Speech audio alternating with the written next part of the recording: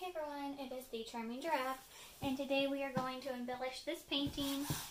This was an acrylic pour painting. I think it was either like a strainer, probably a strainer pour or some device similar to that. It's been a while since I've done this one.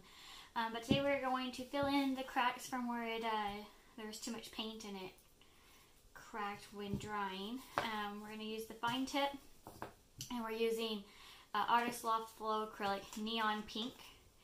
And so I just take the tip off. That was water. I just cleaned it. Hopefully everything's still good there. I just take the cap off of the paint, and then put the tip on. Just screw that on. It's kind of a self-cleaning tip because the cap that you have to put on there, you actually have to feed the pen into the cap, and that just makes sure, or you feed the cap onto the tip, and that just makes sure that it cleans that tip so it doesn't get clogged. So we'll get started. I'll speed you up through this part because it will take a while. There's a lot to do here, so I'm sure my hand will be hurting. I might have to take some breaks in this process. But I will come back and show you the close-up wet and then the close-up dry. So we'll go ahead and get started.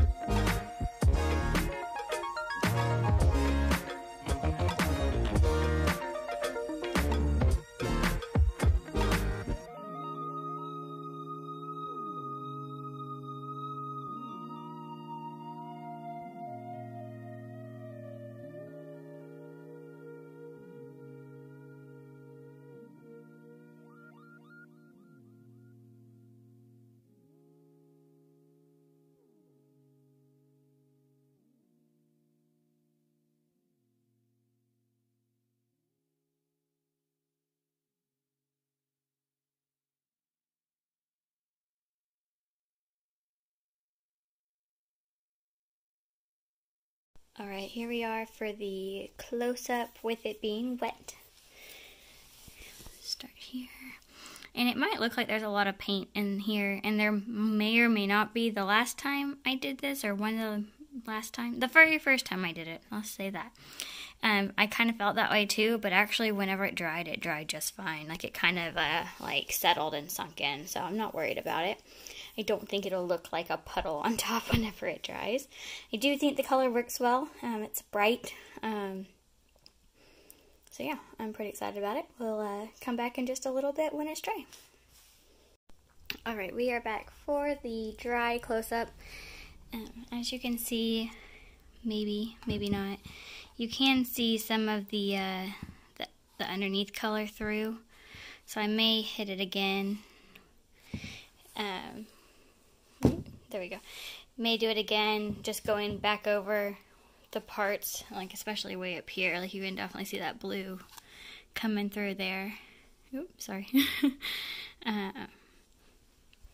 But yeah, I like it, and I definitely think the hot pink worked, even though you can see through it still a little bit. I think it really complemented the other colors. It brought some brightness to it, since it's all like dark reds and other darker tones. But yeah, I am happy with it. Just maybe one more coat to try to get some full coverage. If it wasn't diluted with the floetrol and it was just like the pure, it may not be so translucent, but then it's also harder and thicker. So I will do it twice versus having to worry about the other. It probably wouldn't come through that fine tip very easily, but may do it again. Not right now. But overall, I'm definitely happy with it. I like it better than I did before, so that's improvement here. Let me know what you think in the comments. And I do want to thank you for watching. Don't forget to subscribe, like, and share. And do what makes you happy.